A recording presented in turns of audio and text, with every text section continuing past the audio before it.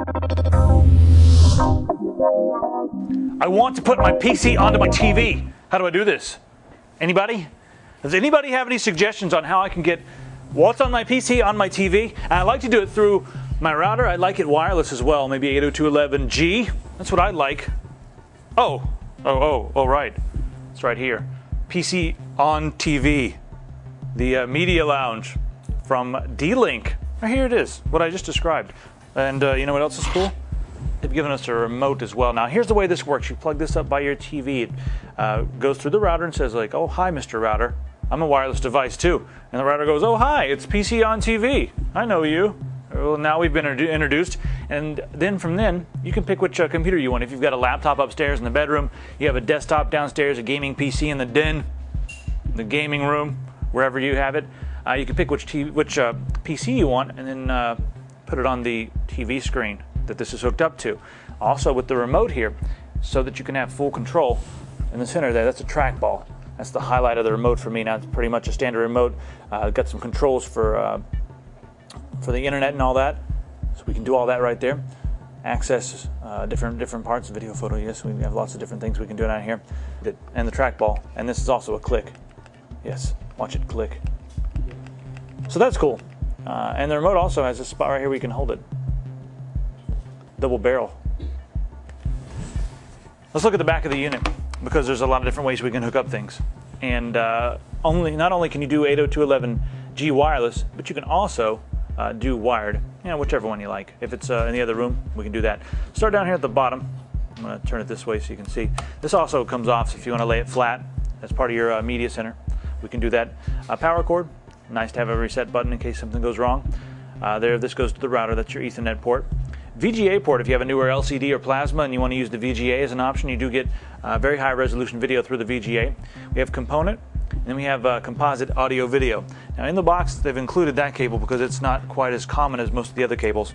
The composite audio video cable, on one side it's the smaller jack, and then the other one is the standard RCA jacks that'll go into your into your TV just like that. So very simple there. Most of you have a VGA plug laying around, so that's no big deal. And they've also included the Ethernet cable, so they've got that in the box as well. Everything you need is included, and like I said, if you're using the wire connection, you can just unscrew this and take it off. But if you want to put this on your entertainment center, you can lay it down flat like this, put the antenna any way you like. All right, now so maybe you don't want to lay it flat, like so. You don't want to lay it flat. Maybe you don't want to put it in its base. Well, you got another option here. You can mount it on the wall, just like that. So just smack it on the wall, and the antenna needs to go up. There we go. That looks pretty. You know what? Maybe it's over that way. It's kind of cool. Straighten up. There we go. I'm having a little bit too much fun here. Very simple device, really, but let's talk about what we can do with this. Now, if you're hanging out with a bunch of friends, it's a lot more fun to hang out around the TV and watch all the videos on YouTube. And with this, since you have full access to your PC, well, you can watch everything on YouTube from your couch. Just chill right there, open it up, move the trackball around, access the internet. You've got all the buttons right here. And there's even a screensaver button right up there on the top if you want to go right into that. So you have a screensaver playing on your TV set. That's cool as well. Now, if you have Media Center or something like that, well, you can access the TV that's on your computer through the computer back to your TV. I think I just made something convoluted, but you can do that if you want to.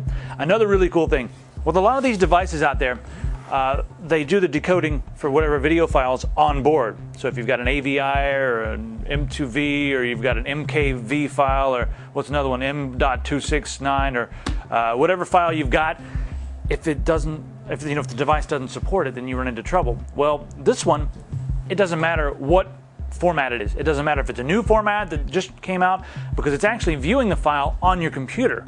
The actual viewing is not done here. This is just taking whatever's on your computer and throwing it on your TV screen. So whatever format you have, as long as the codec is installed on your computer, you're going to be able to see it just fine with that unit. And that's selling point for me right there. That's it.